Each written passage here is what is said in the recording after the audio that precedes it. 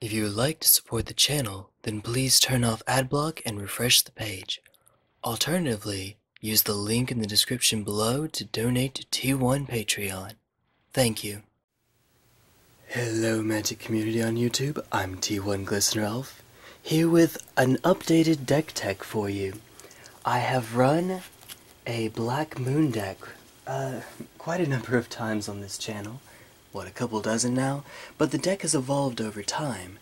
And so, here's my updated version of the deck. You'll note that it goes from a mid-range deck to certainly a control deck.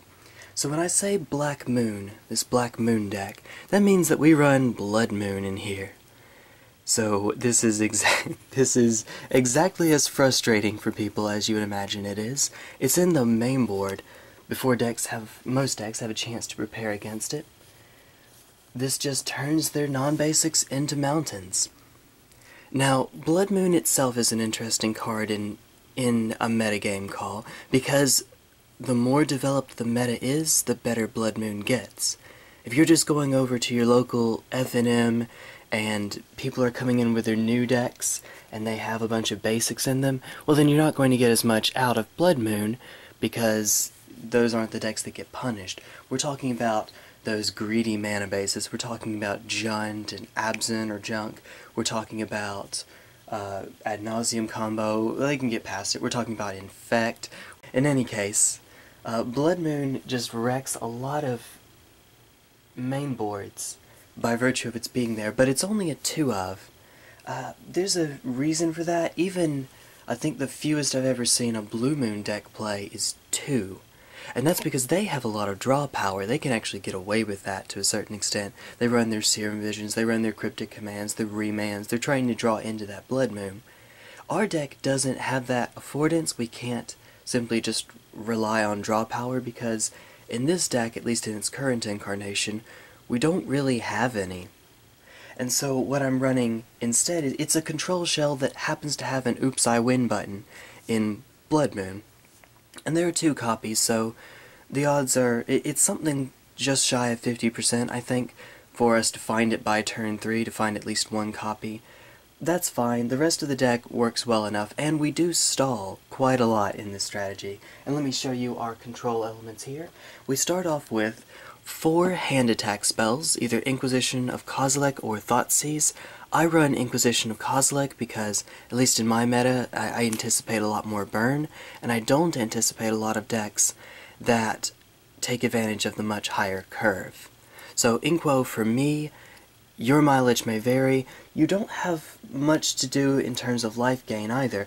It used to be easy for me because we lose enough life in this deck. We need Inquisition, but now there's a source of life gain, albeit not too much. We'll get to that in a minute, but if you are running that, Thoughtseize may be better for you. It just fights certain combo decks, it hits ad nauseum. You get the idea.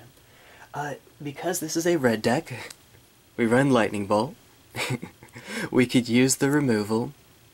It's easy enough. Now, this is the kind of deck that it will not win off of the burn play. It won't win quickly. And so I've actually considered, although I don't think this is right, not running Lightning Bolt, but instead running Flame Slash for that extra 1 point of damage. It's sorcery speed and it can't hit players, but we're very rarely hitting other players anyway. If we are hitting players, then we've probably already won the game. We use this just to control the ground, and Flame Slash at least does 4 damage.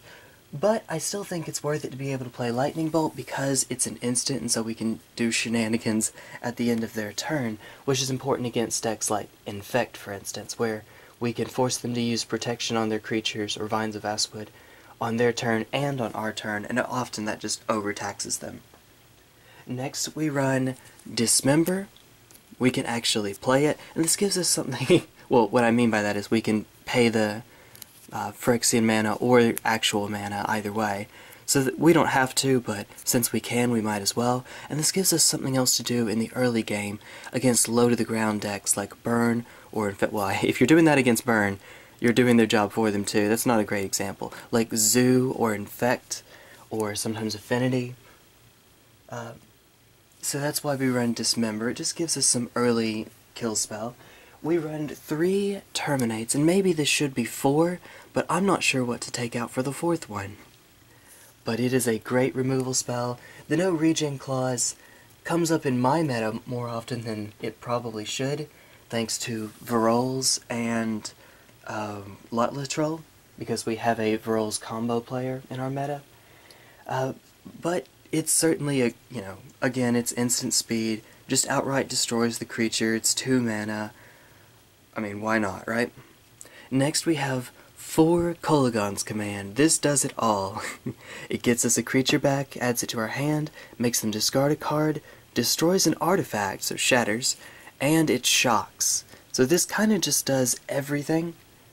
Oftentimes, though, the modes that I will end up picking are 2 damage and make them discard a card, which is sort of the least exciting version of it, I think. Now that I'm running more creatures, returning a creature to hand might actually be where it's at. I love that I'm running 4 mainboard artifact hate cards in that as well. The affinity match for this deck is actually better than you might think, because we're controlling the ground a lot, and we have Kolaghan Command, and Blood Moon is not really, I mean, I'm citing it out. It does something in the match, but it's generally very little. It pretty much just stops Thoughtcast. Now, I know Master of Ethereum is seeing more play, and it does something there, and they have Springleaf Drum to get around that. Still, Blood Moon is what we take out, and don't worry, we have some great replacements. I run 2 Anger of the Gods. Just nice mass removal.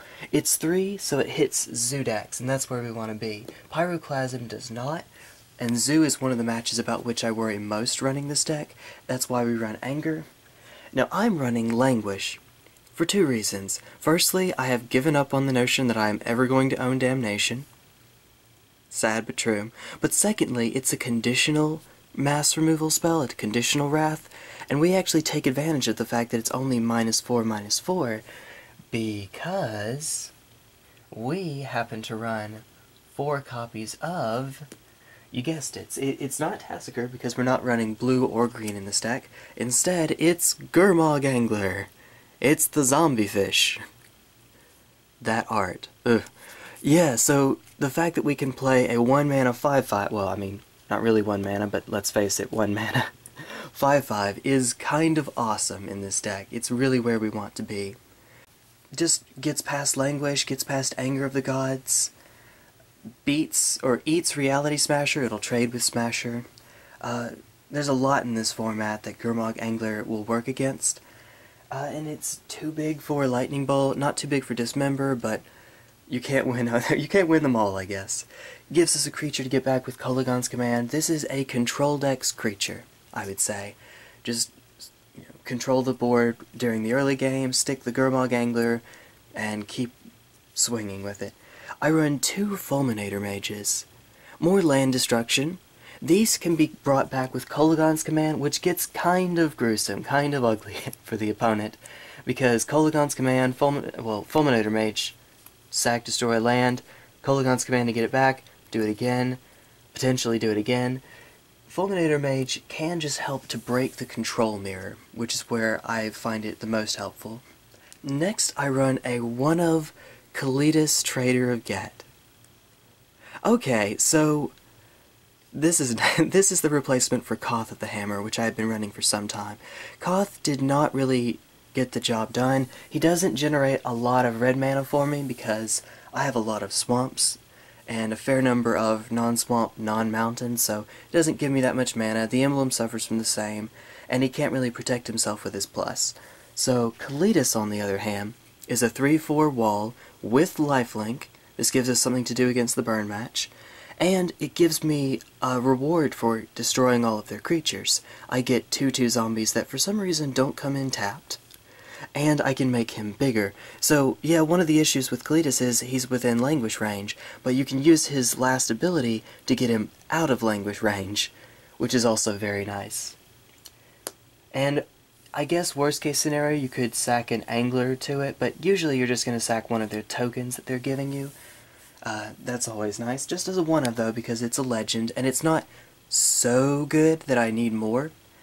I run a 1-of Olivia Vodaren, because I like taking control of my opponent's creatures in the late game. We can get to the late game enough. She pokes, which helps against a few decks, especially Infect, so the 1 damage is irrelevant.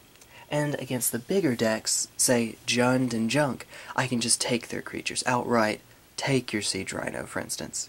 Unfortunately, she does die to Anger, she does die to Languish, but like Kalitas, she can get herself out of that range fairly readily, so the only creature that really has to worry about our mass removal is Fulminator Mage, who also just gets sacrificed anyway, so we're trying to make our Anger of the Gods and Languish as asymmetrical as we possibly can, while still being able to play these creatures. But you know what definitely doesn't have to worry about Wrath spells? Planeswalkers. We run a 1-of Chandra, Pyromaster, and all of the Planeswalkers in this deck are 1-ofs because they're effectively legendary, and again, none of them break the back of our opponents on their own. I'm also a huge fan of Singleton Theory, running a bunch of 1-ofs to mess with our opponent's hate package. What are they going to bring in against us? Well, they don't know because what they see in this game may not be the same as what they see in the next game. But on to Chandra herself. She's removal. She's not only removal against low creatures, low to the ground creatures, but if they only have 1 creature, well, we can keep swinging through regardless, getting the 1 damage from Chandra, plus Gurmag Angler or whatever else is going on. She's also virtual card advantage. With her 0, exile a card, I get to play that card this turn. So in a deck that doesn't have a lot of draw power, she gives me some draw power. And then lastly, I haven't ever really gone crazy with her -7, because this deck doesn't have a lot of burn spells, for instance, to be able to finish the opponent off that way.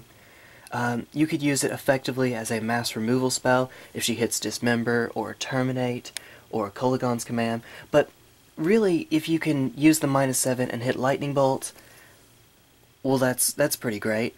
So, let's see, that ends up being copy it 3 times, so 9 damage or 6 with Kolaghan's Command. Not enough to really break their backs. You use her as light removal and card advantage, which this deck sorely, sorely needs. The next is a bit unusual. You're thinking, well, this is on color for Liliana of the Veil. Not the anorexic Liliana. Liliana of the Dark Realms actually serves a decent purpose in this deck that Veil just will not serve. With her plus, she goes and gets us swamps, which we are running a Blood Moon deck, so we need swamps. She doesn't just get basic swamps, it's swamps, so she can get Blood Crypt. Her minus, of course, is a kill spell, and it's targeted, which has its pros and its cons. And it gets around indestructible, yada yada yada. You get the idea. And we don't ever really use her ult. We don't need the extra mana that much in this deck. We use her, I'll just constantly plus her, so that I can keep deck thinning. Liliana of the Veil is not where you want to be in a control deck that doesn't adequately make use of the graveyard. And the reason is because she forces hand disadvantage, right? You use her, that's a -1, and then every time you use her plus, yeah, your opponent discards a card, but so do you. And so she maintains that -1. Now, yes, it is possible that with Gurmag Angler, you are getting some advantage out of that. Kolaghan's Command lets you get back a creature if you drop 1 in the yard. That's true. But odds are, in today's meta, the opponent is getting a lot more out of their graveyard than you are, and so I'm not really comfortable using Liliana of the Veil in this deck. And also, it's the case, I'll admit, Bogles is not a thing in my meta.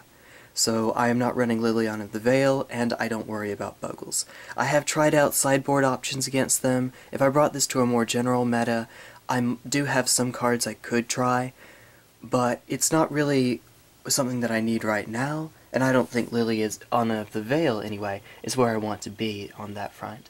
Now, that being the case, she's cheaper, her ult is actually useful, but I run Dark Realms largely because in control decks we don't want that kind of symmetrical disadvantage, card disadvantage, and also her plus does me some good. It goes and gets swamps, which help me to break the symmetry of Blood Moon further. So, that's why I'm running her. Feel free to disagree. I've tried her out. She does a lot of work. I think that in this particular strategy, she's the better one. It's like when people talk about Jace the Mind Sculptor versus, say, Jace Architect of Thought. Okay, Jace the Mind Sculptor's the better card, but Jace Architect of Thought can get you Emrakul with his ult. I mean, there are pros and cons. You know, it's not strictly better. And Liliana the Veil versus Dark Realms, Veil is probably still better. I'm not convinced yet that she is in this kind of deck. So now that I've gotten over that little spiel, that rant, if you disagree with me, that's okay. You can leave that in the comments below and let me know what you think, or why you think what you think. The next we're running is a 1 of Ob Nixilis Reignited, a win condition Planeswalker if we've ever seen one. It's card advantage at the sake of losing some life, which is one of the reasons why I don't run Thoughtseize, even though he's just a 1 of and he's 5 mana. It also destroys creatures, so it helps you to survive in the mid-game. And yeah, the emblem just wins you the game, outright. You are stalling the opponent, you and your opponent will draw enough cards that they will lose the game. It's that simple. Just a nice little win condition. And a faster win condition is Sarkhan the Dragonspeaker. Yeah, he wins with his plus. He's pretty good, I hear. Yeah, so Sarkhan is a 4/4, indestructible, haste, flying, legendary, yada yada yada. He has everything going on in his plus. Oh, and he's a dragon. as if the rest of it didn't matter. He's a dragon. His -3 is Flame Slash, so again, like Ob, actually like all of these, he has removal on him as well. And he's just a nice little beater, just hits for 4 over and over again, gets past Bolt, he's indestructible anyway. They need Dismember or Path often just to be able to stop him. Yeah, just another, when I get to the mid or late game, I will win sort of card. He's our Gideon, I guess, in this kind of deck. And it's also worth noting that, let's see, at the beginning of the end step you discard your hand with his ult, and so after you've discarded your hand, then the opponent can flash in once you don't have any more removal spells. They can play their instants, they can play their flash creatures. So the ult isn't as good in Modern. There's Snapcaster Mage, there's Vendilion Click, so on and so forth. Cards that do take use of that. I've never in an actual Modern game popped his ult. That being the case, I can see how I might find myself in that situation at some point against, say, a Zoo deck, for instance. I might get to that point. And now we get to the land base. So you'll notice we have 26 cards in here right now. That means that we're running 24 lands. It's pretty heavy on our lands. We're a control deck that doesn't have any real draw power. I have run Shadow of Doubt in here before. Shadow of Doubt was in the Fulminator Mage slot. That may be worth it. Shadow of Doubt, it not only draws us a card, but it Stone Rains our opponent potentially if we use it in response to a fetch. So that's always nice. Players can't search their library, so they can't fetch. If we're on the play, that is an exceptionally good card. The black is sometimes an issue. Very rarely, though. You'll see we have mostly lands that generate black mana. Starting off with 3 Lavaclaw Reaches. This one's a Blackcleave Cliffs, but it's supposed to be a Lavaclaw Reach. I apologize for that. So 3 of these. It is a manland, or a landfolk, or a living volcano. It looks like it has a horse and a rider. I don't know, whatever. This is awesome. Now that I look at it, that art is scary as can be. Dude, that is fucking scary. Pardon my French. Alright, so this serves the same purpose that Celestial Colonnade does in the Jeskai, or the blue-white control decks, which is, once we've kept our opponent from being able to do anything, we can just keep beating with our creature over and over again, our land creature. Now, it's a little different for us because we're having to clear the ground first. And we can do that fairly well with Lightning Bolt, with Dismember, with Terminate, with Kolaghan's Command, with Anger, with Languish, with Olivia, with our Planeswalkers. We can clear the ground fairly well, and Lavaclaw Reaches doesn't fly, so it needs that. On the other hand, when you have this many lands in the deck, Lavaclaw Reaches, I think the most I've ever swung for was 9 with it. It gets to be huge on the front end. It's a very nice card. A 2/2 normally, but it has Ghost Fire breathing. So, 3 of these. It has a little bit of a nombo with Blood Moon, obviously. If we stick the Blood Moon, We're hoping to win with our creatures anyway, not Lavaclaw Reaches, but we are still a control deck and we only have 2 Blood Moons. This gives us something to do once the board is cleared. Next we have 4 Bloodstained Mire, specifically Bloodstained Mire.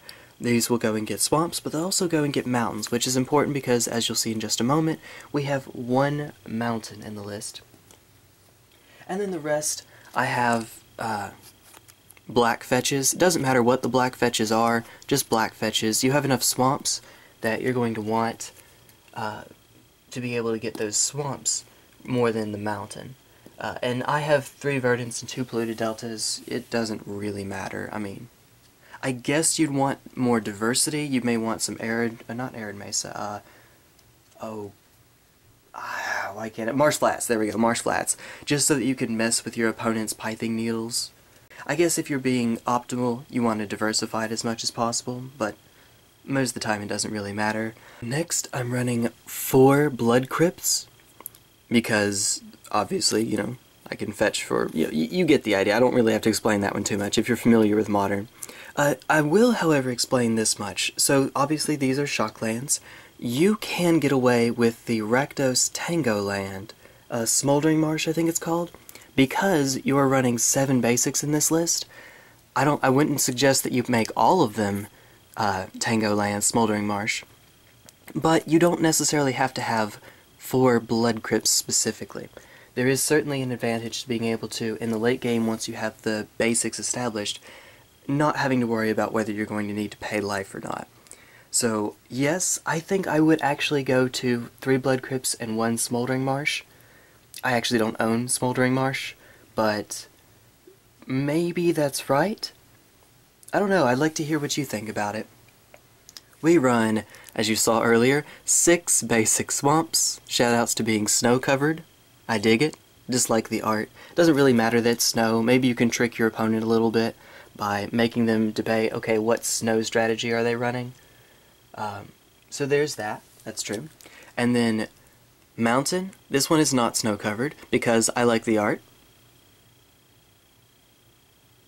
I am 13 years old, and that is funny to me.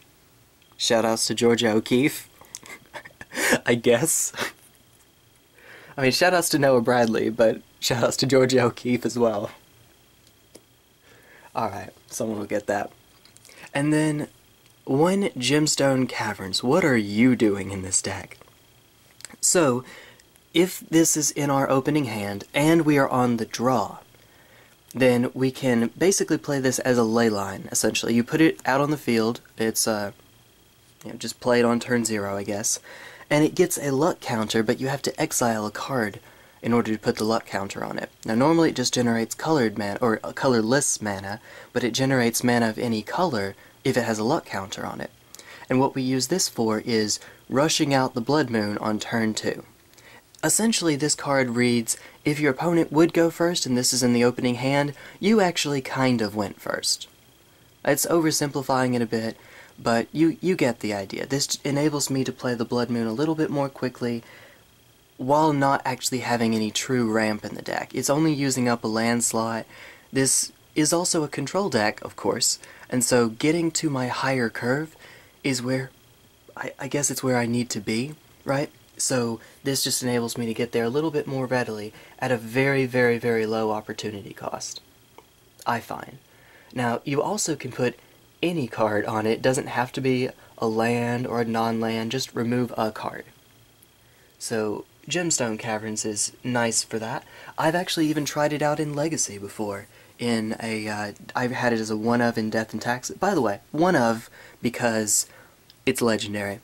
I had it as a 1-of in Death and Taxes specifically for turn 1, turn 2 combo decks in the format, so that I had the ability to get out Thalia on my first turn. That's the main reason why I did that. And it never came up, at least as far as I remember, but that was the logic behind it. I think this is a criminally underrated card in Modern and in Legacy. For the low cost of one of your land slots, and most of the time generating colorless mana. And so with that all being in the main board, here comes the sideboard. I run a 1-of Grim Lavamancer for repeatable low-to-the-ground removal, Just being able to shock the opponent or their creatures, usually their creatures, over and over again is nice, of course.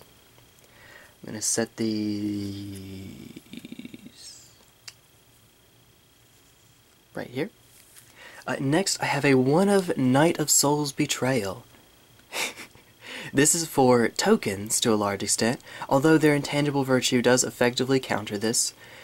This gives me something to do against their creatures getting too big for me and the clock just being abrasive. Also, if I can make it to the late enough game against Infect, this outright wins the game against them, because Glistener Elf, Blighted Agent, Inkmoth Nexus, Noble Hierarch, none of them have toughness greater than 1, and they can't even save them with pump spells because state-based actions kick in before they would even have a chance to cast said pump spell. So that's very nice, of course. Well, nice for me. As an Infect main, maybe I over-prioritize Infect, but it's one of those decks that forces you to take it into consideration when you're building your own deck.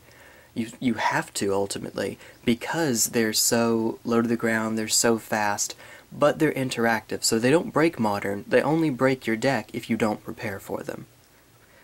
Next, we have 3 Nihil Spellbombs for Graveyard Hate that also draws us a card, just cycles. We want to keep our own graveyard, so we don't run Relic of Progenitus, but at the same time, it's better than Tormod's Crypt because we're on color for it, so we can use it to draw a card. Let me do it this way so that the name is still visible while I'm going about it. And next we have more Graveyard Hate. It's miscellaneous hate. We have Rakdos Charm. You see why I say that our affinity match is awesome. We have so many spot removal spells in the main, and Kolaghan's Command, and we can bring in Rakdos Charm, and we're not even done yet. So exile all cards from target player's graveyard, so more Graveyard Hate, or destroy target artifact, or each creature deals 1 damage to its controller. If my opponent tries to haphazardly go off with Kiki Resto or something, then we can use this to outright kill them. That's possible, that's always fun, I suppose. Usually, though, players that play those strategies often enough, especially when it's Resto and they don't have to make a million creatures, will just make exactly as many as they need, but it's something that we can do. It's my miscellaneous hate card, and it works wonders, as you can see. Next, we have Shatterstorm, because affinity. I swear, if this deck does not have the best affinity match of any control deck you've ever seen, it is unfortunate. I would love to see what other deck has a better match against them. We run 2 Sudden Shocks. I bring this in against Infect, and I also bring this in against Snapcaster Mage decks. You know, if they're Snapcaster, Vendilion, Click Delver, that sort of thing. I just get the ability to kill off all of their creatures without their being able to counter it. So easy enough. Next, my Burn Hate package. 2 Sun Droplets. This can be too slow, admittedly. If you stick this on turn 2, take damage on their turn, and then just keep killing off their creatures, well then this will hopefully get you back into the game well enough. It's 2 mana for gain a great deal of life. The longer the game goes on, the more it will gain. I don't know what the record is for me, but when you get 2 Sun Droplets out, you can actually net mana, or not net mana, net life off of that. Wunderbar, I guess. And lastly, a Vandalblast. Yeah, you thought I was done hating on affinity. No. No, in all seriousness. It's a bad match for us going into game 1, so we have a lot, and we might as well bring it in against them. We want to make that as clean of a match as we can. Yeah, this is what I'm rocking. This is what I'm running. I hope that you enjoy it. If you have any suggestions, feel more than free to let me know, and I would be happy to do what I can. I'll be happy. This is the second version of the deck. This is my updated one. It's certainly different enough that I think it merits its own deck tech, its own separate guide for you. And you have plenty of games. There should be a card up here somewhere. Plenty of games of me piloting both the old version of this deck and the new one.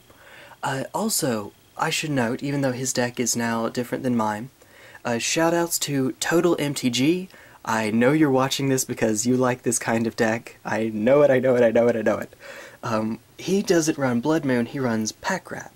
And that changes a lot about this deck. If you're not running Blood Moon, well then your mana base doesn't need this many basics, and you can afford to play more Blackcleave Cliffs, you can play whatever the Glacial Fortress is for Rakdos colors, the buddy land for these colors. You don't have to... it changes the way that the deck runs because you're not trying to lock the opponent down and then just stall, stall, stall in quite the same way. Instead, you turn into a mid-range deck. So a creature that I like in that strategy, if you aren't running this type of deck, if you want to run something more similar to the old version, I am a huge fan of Vampire... Gatekeeper of Malakir, there we go, not Vampire Hex Mage. that I guess could go in there to fight walkers, maybe. But Gatekeeper of Malakir is the Liliana the Veil of that type of deck.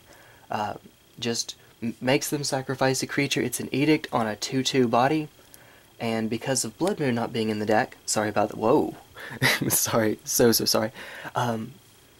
Because Blood Moon's not in the deck, you don't have to worry about shutting down your own lands and not being able to pay black for it. So anyway, that's it for right now. I will see you later. Take care. Bye-bye.